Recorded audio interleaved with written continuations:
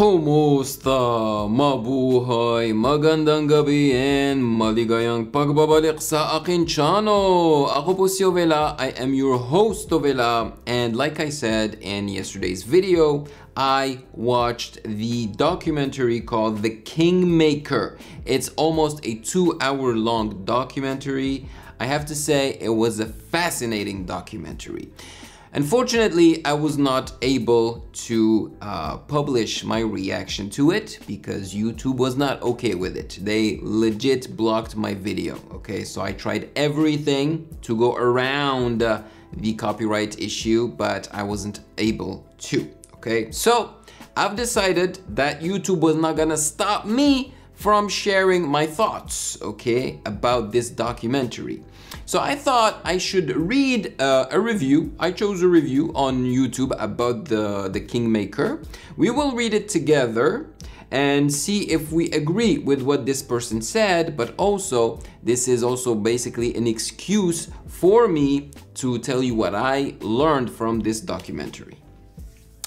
But before we start, make sure to follow me on Instagram at musicgamenews because that is where you can DM me your suggestions. And without further ado, let's get to it.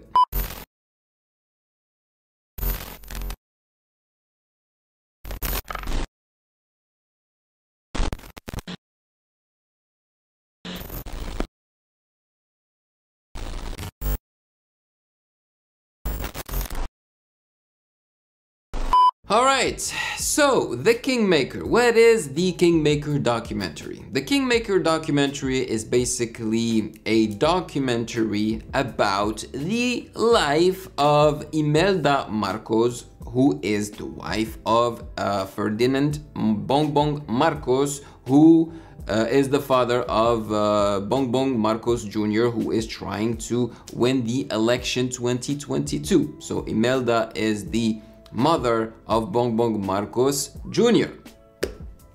Alright, so The Kingmaker review by Brian Talerico. Alright, there is an island of dying animals in the Philippines named Kalawit that exists in its current state because of the unchecked opulence of Imelda Marcos. Yes, indeed, that is 100% true.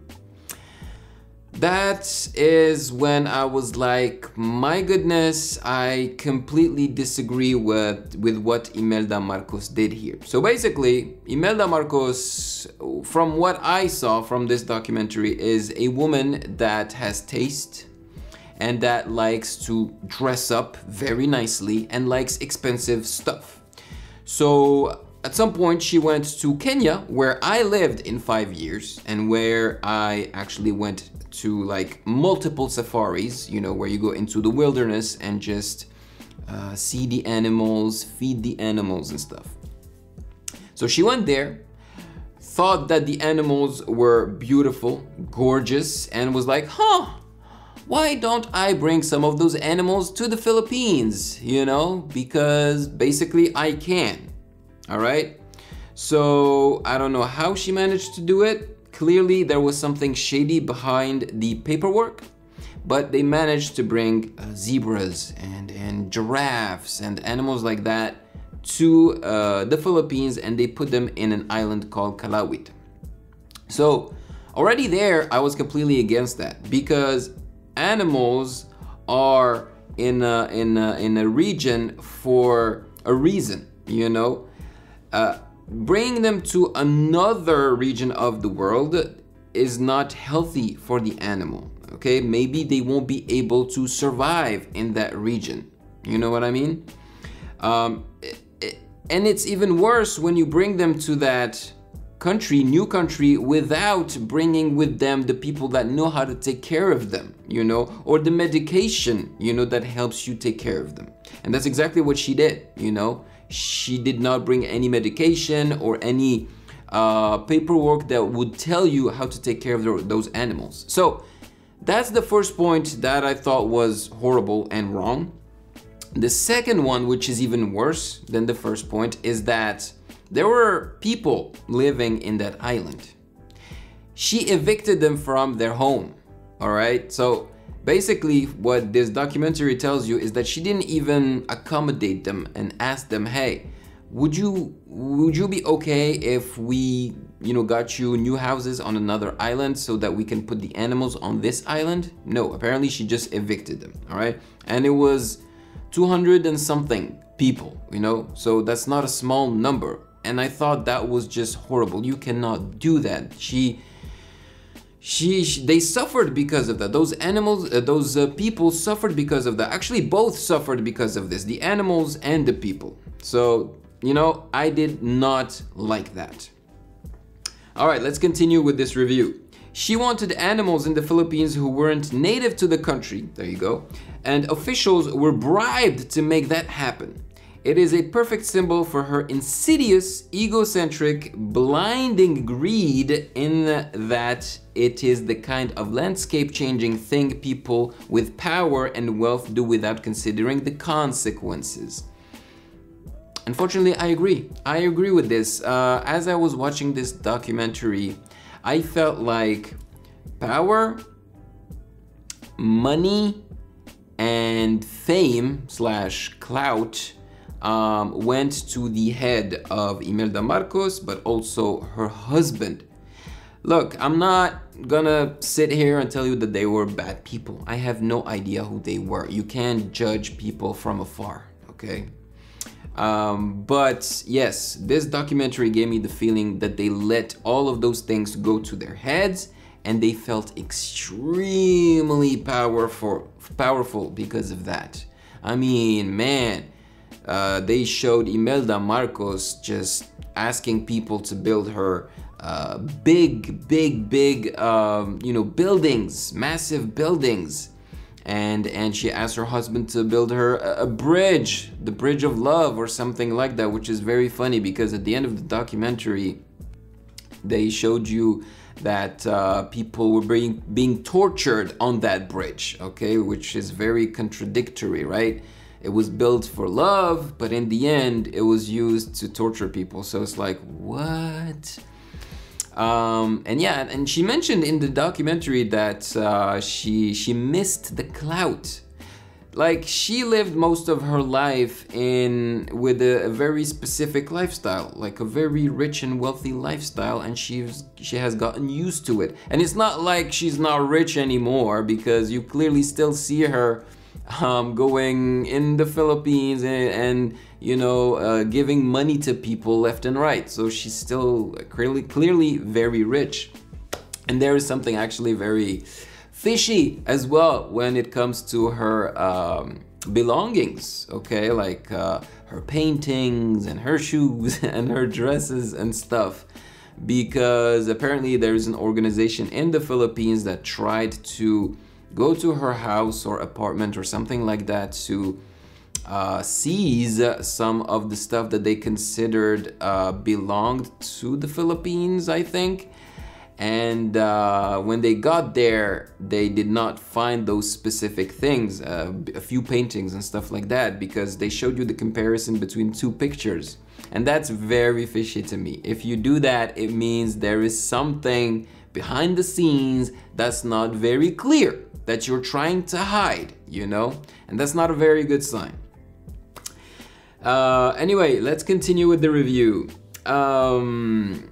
Where did we stop? Director Lauren Greenfield, our best filmmaker when it comes to documenting the extremely rich in movies like Generation Wealth and The Queen of Versailles, returns to this island a few times in her excellent The Kingmaker. And I do agree, it is an excellent documentary. I was hooked to the screen from A to Z. Like, the story is told really, really well, and I'm actually very surprised that the Marcoses and Imelda Marcos agreed to do this documentary about her, because it does not serve them well.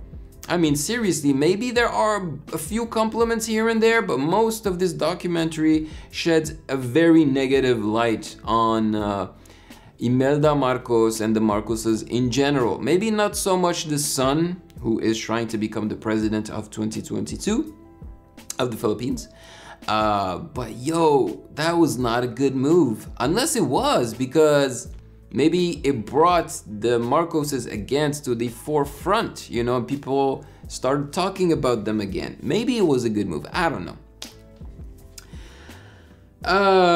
All right. Recognizing how its almost haunted nature symbolizes the ghost of the past of her subject, Marcos herself. Intercutting interviews with Marcos and her son with archival footage and other experts on the Marcos regime, Greenfield has put together a haunting reminder that those who have extreme power rarely, if ever, consider the consequences of their actions. In fact, they often think the word consequences shouldn't apply to them. Yeah, that's the feeling that I got from this documentary. I don't know if it's the truth or if it's Greenfield, so the director of this documentary that actually wanted to convey this message through this documentary, because it's also a possibility. But I did not come out of this documentary thinking that the Marcoses were this fantastic family that helped the Philippines and saved the Philippines. Although I have to say that during their reign, because clearly Ferdinand Marcos stayed at the helm of the Philippines for so long, things in the Philippines were not that bad. Things got worse with time, but they weren't as bad as they are today. Some people even say that in the documentary, and they show you the poverty in the Philippines today.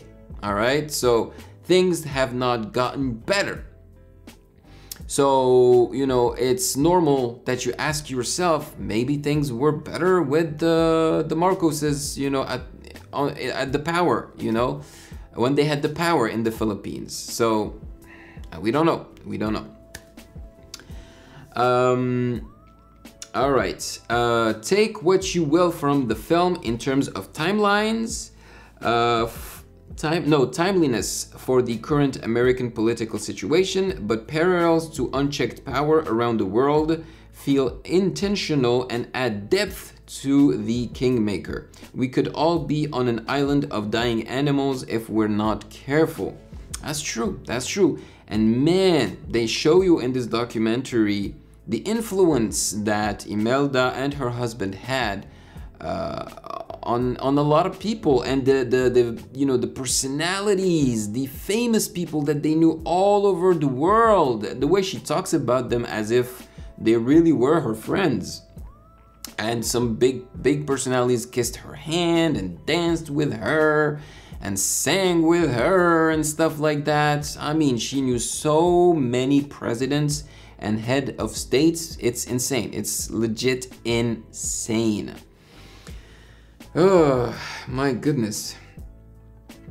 I have to admit to being concerned when the Kingmaker began. Was this going to be a reclamation project for a controversial political figure? Because yes, when the documentary starts, it's not that bad, you know, it does not speak ill really of Imelda and the Marcoses, but as we go along, we see everything that happened during their reign and the way they are also coming back, you know, into the political landscape in the Philippines. Would we be shown that the public image of a woman with rooms full of shoes was really a complex leader? Okay, so yes, when you hear Imelda Marcos, apparently automatically people hear 3,000 pairs of shoes. Okay, so that's just a thing. And that's because when they fled from the Philippines because they felt like their lives were in peril or jeopardy, they left quickly, all right? And they were not able to take everything with them, so they left a bunch of stuff. And the Filipinos, the people, raided the president's house, I think. So they found tons of shoes and dresses and stuff like that. So yeah, she is known as the woman with a bunch of shoes. But she does not hide it. She loves to dress up. She loves to take care of herself and to put makeup on and stuff like that. All right. At first, it feels like an attempt to humanize Marcos, with early scenes of her throwing money at any problem, including children, in a dilapidated cancer ward. Although that quickly turns. There you go. So yes, but they showed her giving money at the beginning of the documentary. So like her car stopped, and out of the window she was just giving money to children. And then towards the end also they showed her going into this cancer hospital or something like that, and she was also giving money to children. Like it was nothing basically. If documentaries like The Kingmaker often makes their subject relatable, this film shines a spotlight on an insane degree of ego, corruption, violence, and gross greed. Okay, so I'm not gonna go as far as say all of these things because I don't know. I don't know. Yes, because I also know that documentaries and movies have agendas. Okay, if and when they want to show something specific, they will edit the documentary or movie in a way that will convey that feeling, you know? So I don't know, but yes, this documentary does show her massive ego, which is very, very funny, because at the start when she got with her husband Ferdinand Marcos, she did not enjoy the fact that she was living a political life, that she was the first lady. She even got kind of sick. She had to go to the US, see doctors about it and stuff. But eventually she accepted it, and you know, she started to enjoy it and like it, you know, and she dove deep into it. Some people may even say that she was the leader behind the leader, you know what I'm saying? So that's crazy. But yeah, definitely there was apparently corruption. We saw violence in this documentary, you know, between the Filipinos and the Marcoses. Something terrible happened with Aquino, who was shot. He was shot. That shocked me, legit shocked me, because he was first, when he was perceived as a threat to the Marcoses, he was put in jail, I think, or captivity for like 7 years, I think. Then he got sick. So Imelda went to see him, and he says it himself. He says that she went to see him and asked him if he would be okay to go to the US for treatment and stuff. And he was like, yeah, I do. He went to the US, stayed there for a while, and then at some point decided to come back. And there was footage of him in the airplane, all happy, people happy that he was coming back and stuff. And from what I saw in this documentary, as soon as he stepped out of the airplane, he got shot. I mean, like sniped. And till this day, we still don't know who did it. People, well, I don't know if it's people or just people from this documentary clearly trying to say that it was Imelda Marcos who asked someone to kill him, you know? But obviously she denies it. She denies it. She even says that she had nothing against him, and that how could she kill someone if in real life she doesn't even like conflict, you know? And she says that she knew Aquino before she even knew her husband Ferdinand Marcos. So they made it sound like maybe he courted her or something like that. I don't know. But yeah, this dude apparently was very smart, you know, and could have been a great leader for the Philippines. Unfortunately, it didn't happen, but it happened for his wife, who also apparently was very smart. And her son, I think, also became president. Yeah. Oh yeah, and by the way, for a very long time, the Philippines, or more like Aquino's wife, didn't see you there. Well, now that you're here, why don't you celebrate for making it this far into this video by subscribing to the channel, by turning on that notification bell so that you don't miss any future videos, and of course, and the most important thing, to like this video because it does help out the channel tremendously. And now, if you don't mind, I'm gonna go back to my business. Did not allow the burial of Ferdinand Marcos, so Imelda's husband, in the Philippines as a hero's burial, okay? So they kept Ferdinand Marcos's body in a glass box, which I thought was very creepy, to be honest with you guys. So he was maintained in a box, and they even show you Imelda Marcos going to visit him, kissing the box and kind of crying maybe, I don't know. But I thought that was creepy. But eventually, when I think Duterte became president, they were allowed to bury him properly. And I will come back on Duterte.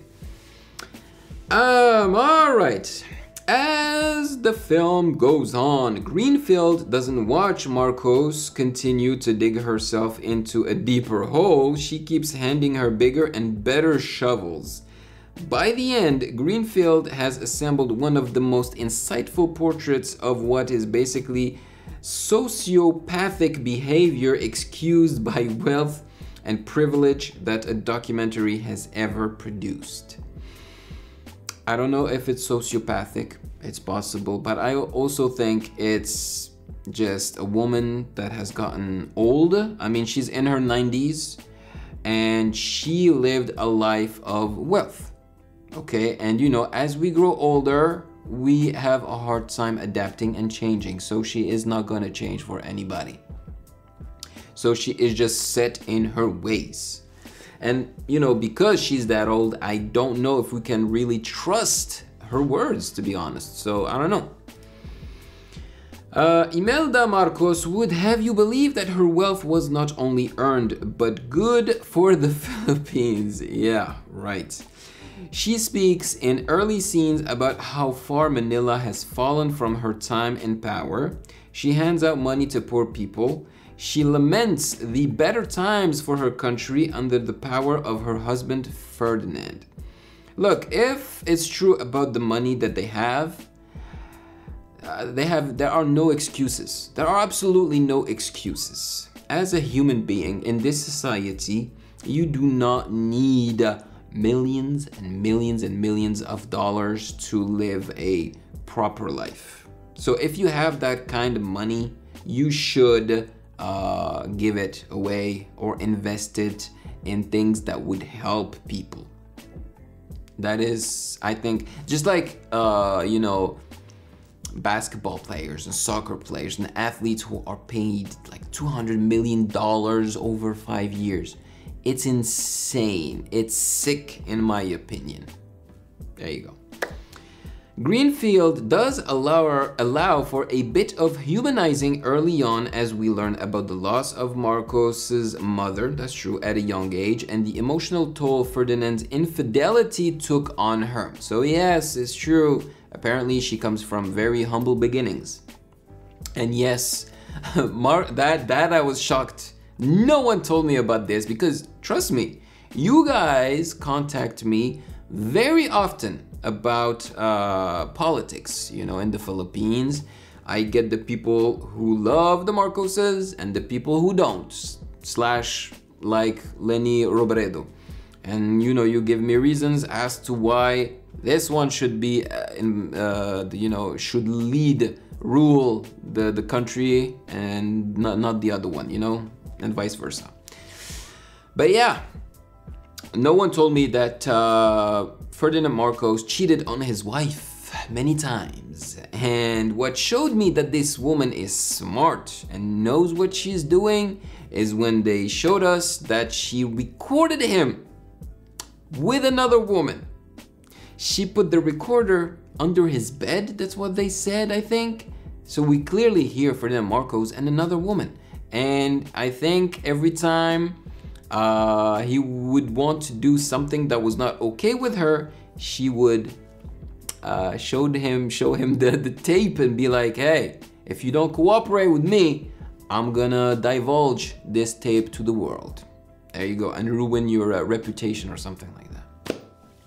So, you know, she's kind of scary, this woman, to be honest. But, and I'm not saying that Ferdinand's infidelity is a good thing. Absolutely not, okay?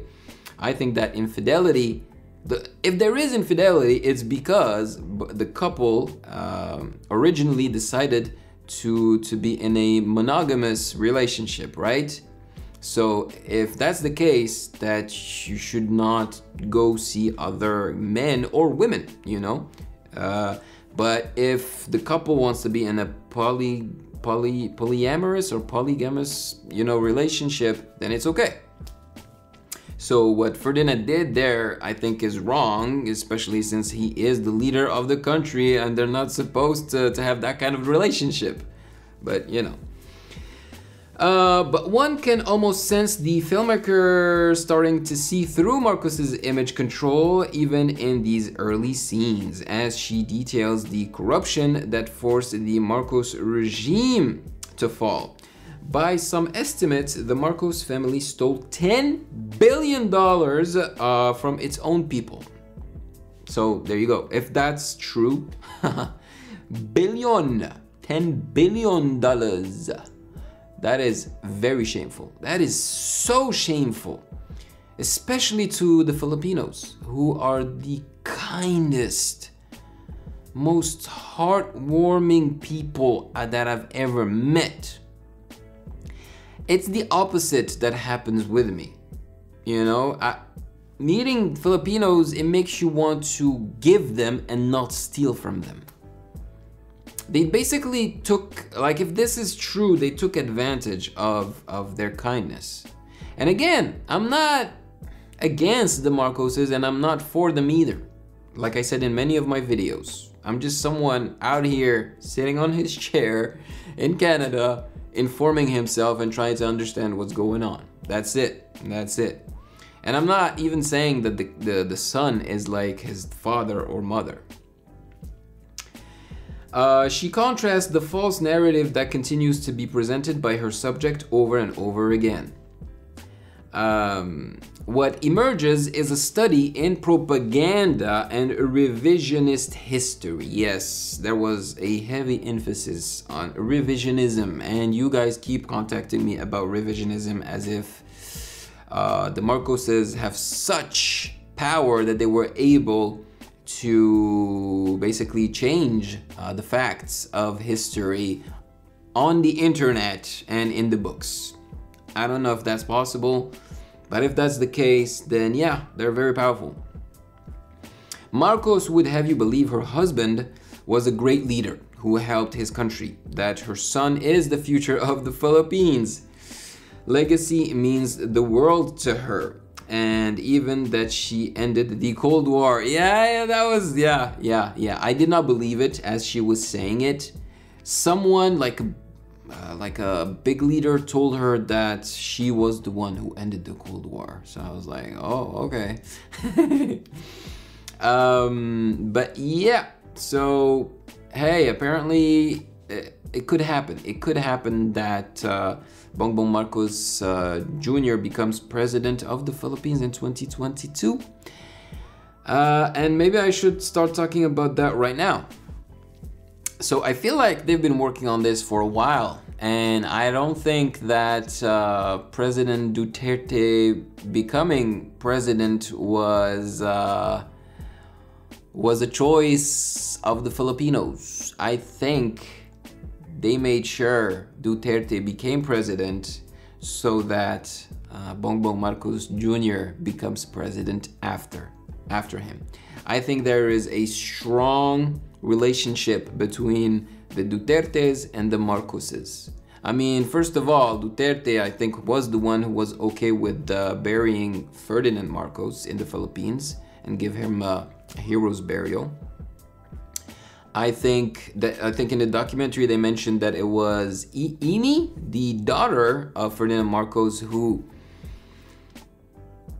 gave the money to help with Duterte's campaign. So there is a strong connection between the two. And now, Bongbong Marcos Jr. wants to become president. And guess who's gunning for the vice president seat? It's Duterte's daughter. So clearly there is a huge connection between the two, and they are helping each other out.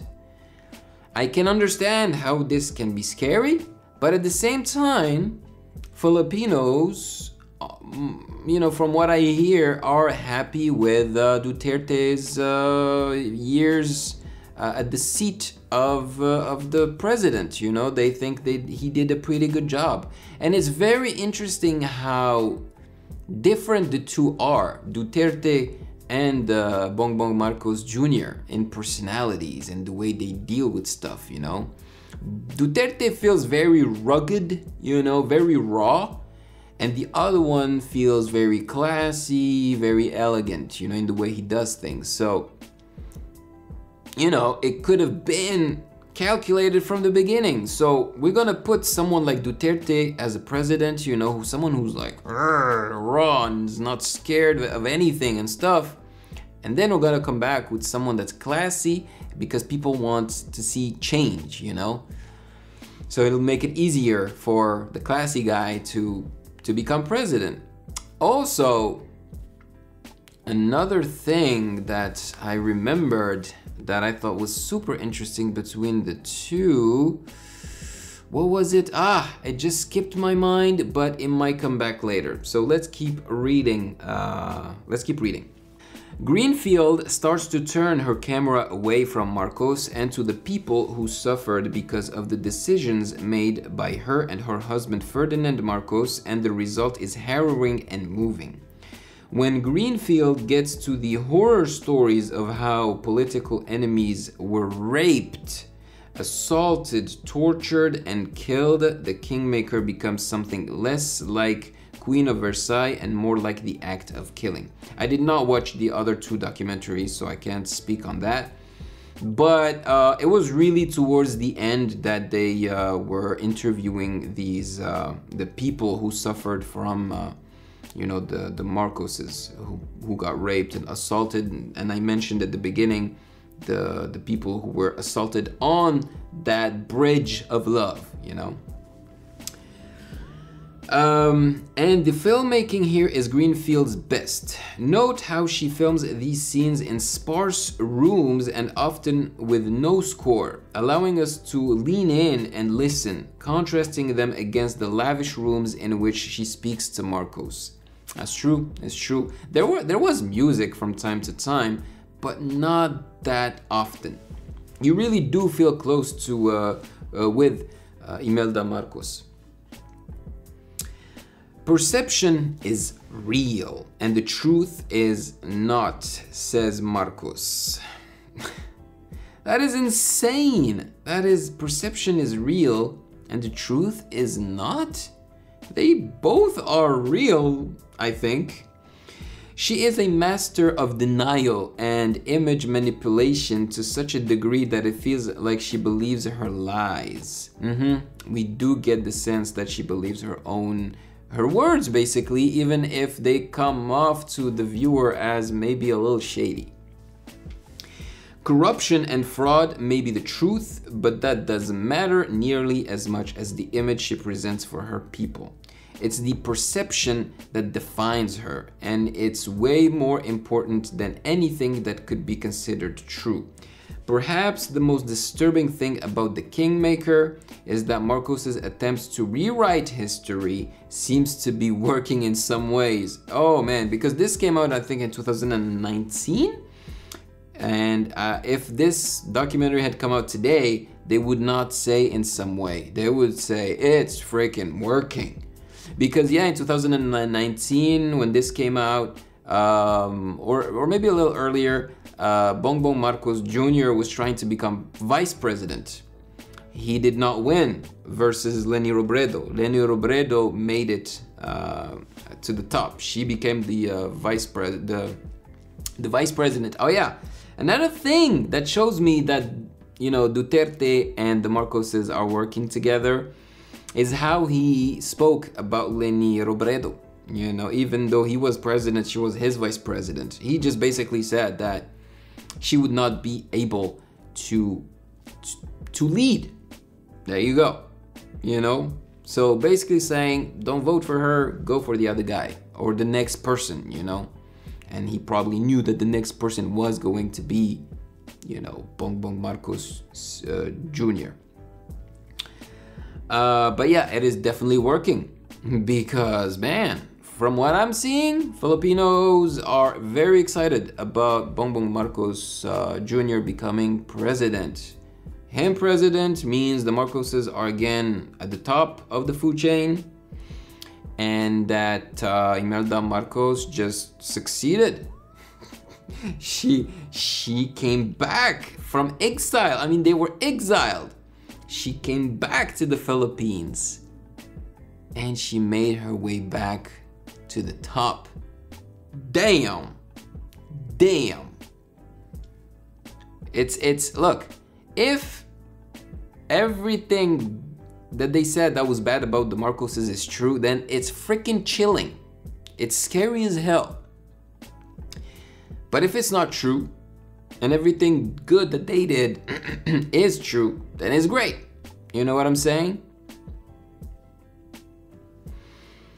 And one could argue that image control led the country to where it is now under the Duterte regime. The story of the Marcos legacy isn't over. Nope. Far from over. But the Kingmaker is a major chapter in it and world politics as a whole. Yeah, I wanted to also mention something that I find a little bit disturbing about the world that we live in, but also in the Philippines. It's how people, I'm just gonna call them regular people, I mean, I'm one of them, perceive people, famous people, and people that have more exposure than us, the regular people. They are perceived as gods. They are idolized, even if these people are just human beings with flaws just like us. And in some instances, they can be way worse than us, you know? But the fact that they have that much exposure and they choose, obviously, to show only the good side, they are idolized and seen as gods. And from the beginning, you know, I started this channel in 2016. I've always, you know, I've been opposing myself to that.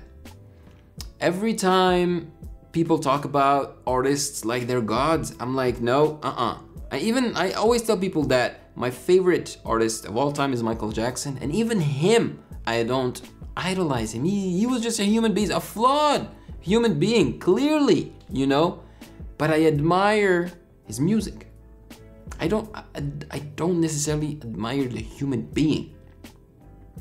Yeah, there are some, you know, human beings that you can admire, but never idolize them because they're just human beings with flaws. You gotta, you know, take a step back. And I know that sometimes your life is not going well, and the only way for you to kind of feel alive is to live through somebody else. You know what I mean?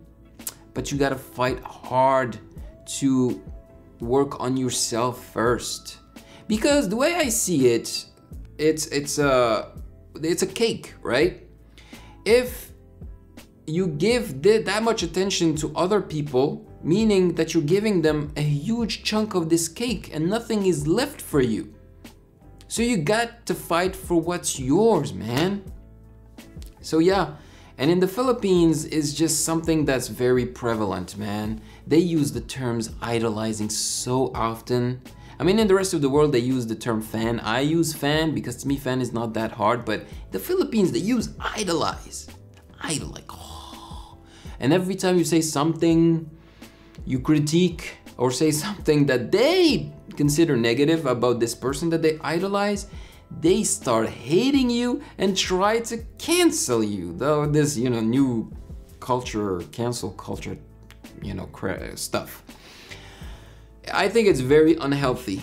I think you should care for yourself first, and obviously your surrounding, your family and friends. But yeah, this was a very, very interesting documentary. I think the person that you know, shot it and directed it did a fantastic job. But like I said, I don't believe everything that I watch. So I'm not believing everything that this documentary said. And I'm not saying that what they said isn't true either, okay? But yeah, when it comes to the elections of the Philippines, I just hope that the most qualified candidate wins. I've reacted to a bunch of interviews, you know, and debates, and I think Leni Robredo would do a fine job from what I saw and the energy that I got from her. Bongbong Marcos Jr., like I said, he also gives me, you know, good vibes. He seems like a classy guy, knows how to speak. I think he would be very good with international relations, you know, between the Philippines and other countries. I just hope that he puts Filipinos first if he ever wins, man, and does not, you know, does not repeat the mistakes of the pasts. Because whether what they said about them is true here or not, presidents are not perfect and they make mistakes, right? So hopefully he'll do the best that he can do. And I just hope that, because I don't like it when presidents are elected twice in a row. So I hope that even if he gets elected this time, that he won't be re-elected again. Because we always need fresh brains and fresh eyes at the top of a country. That's just my opinion. And you gotta make sure to surround yourself with like-minded people, or not even different people, but that, you know, you have a healthy relationship with. Because when you surround yourself with like-minded people, you tend to reduce your circle and the way you see things, you know. So yeah. What else can I say? Yeah, I mean, I enjoyed my time, and it definitely gave me a different perspective on the Marcoses and the election that's going on now. But remember that I'm just a bystander. I'm not trying to push anyone's agenda or anything like that. This is just my channel, and I like to share the things that I learn with my community, and that's it. And if you guys enjoy it and enjoy this video, then great.